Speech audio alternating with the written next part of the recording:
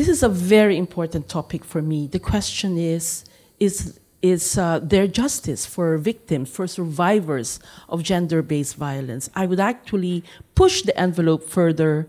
How can we ensure that there is justice for gender-based violence survivors? This is particularly important when we talk about internal displacement. Just imagine yourselves in a situation of armed conflict or human rights violations, and suddenly you realize that in order to save your life and the lives of your family, you have to flee. And within particularly contexts like this, there is always a heightened risk of protection for the people, including gender itself, particularly for women and girls. And this is we're only talking about transit. What about at the time that then you arrive at where you are supposed to find safety, be it in a host community or in an IDP camp? And here there are again heightened protection risks that are actually, unfortunately, targets women and girls because of their vulnerability. And I can tell you, you can just look at humanitarian reports from way back, from 20 years, 30 years, and one of the main problems that come up is gender-based violence for the women and for the girls. This situation has actually been given a lot of attention, mainly, first of all, by humanitarians. Because when the humanitarian agencies and workers come to the IDPs, internally displaced persons, then they realize that part of the protection is the problem of gender-based violence. And so, being humanitarians, it is, of course, natural that their response would be humanitarian. They provide counseling, they provide psychosocial trauma healing, they provide locks for the shelter, etc. It's very humanitarian. But at the same time, if you talk to the internally displaced women who have been survivors of gender-based violence, it is obvious that they want more. So this leads me to my first point about justice for survivors of gender-based violence. And that is, first of all, we have to hear from them. And hearing from them means not just consulting them, but really listening to what they want and trying to ensure that what they say, what justice is for them, is included in the programmatic approach of humanitarian and now human rights organizations. Once this problem has caught the attention of the world, then it really came about that more human rights lawyers came in. But I have to say, as a human rights lawyer myself, not enough. Because the knee-jerk reaction always, in cases of internal displacement, is a humanitarian approach. This is one reason why, when I took on the mandate of the Special Rapporteur on the Human Rights of IDPs, I was appointed in 2016. And I've been working in this field for a long time, interviewing women. And one of the things I realized is, I'm a human rights lawyer. And this is not just a humanitarian issue. This is not just a development issue.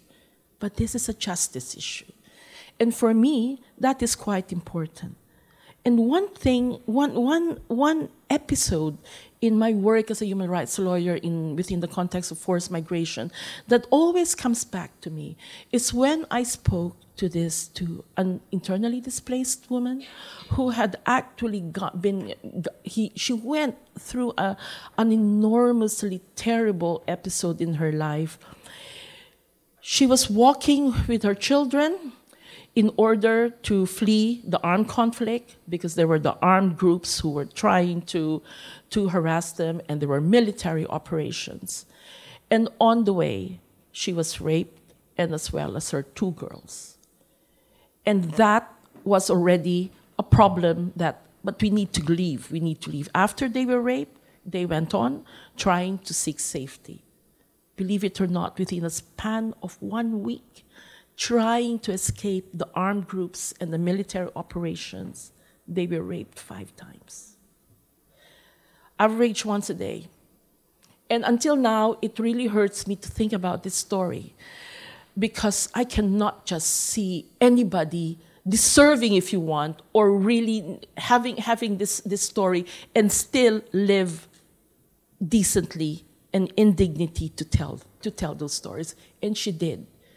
She was able to find succor in an IDP camp that was set up by the humanitarians, and there she found relative safety. However, she realized that there was a lot of gender-based violence as well being done in the IDP camp.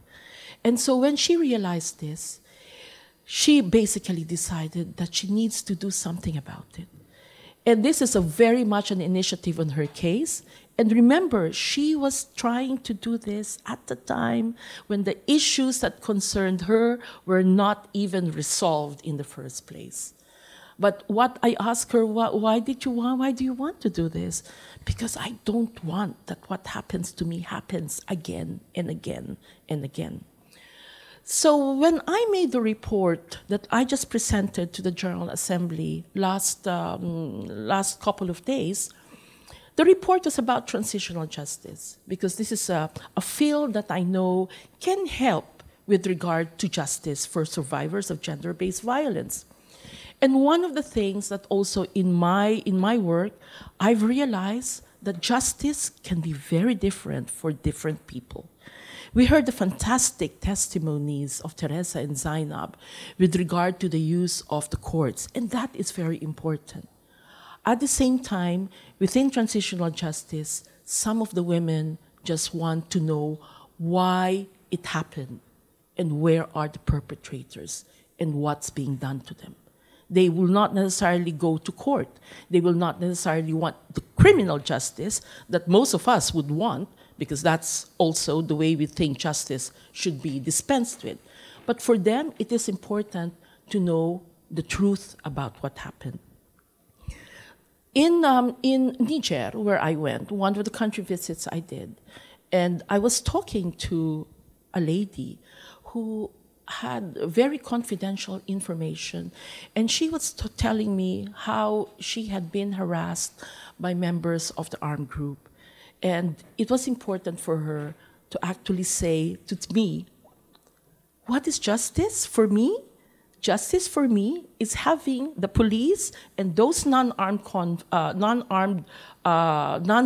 armed groups going through a system where they understand that there is no justification to sexually harass women just because we are women. And for her, that is justice. She just doesn't want it to happen again. So, and that, of course, for those of you who are familiar with the pillars of transitional justice, is the pillar of the guarantee of non-recurrence.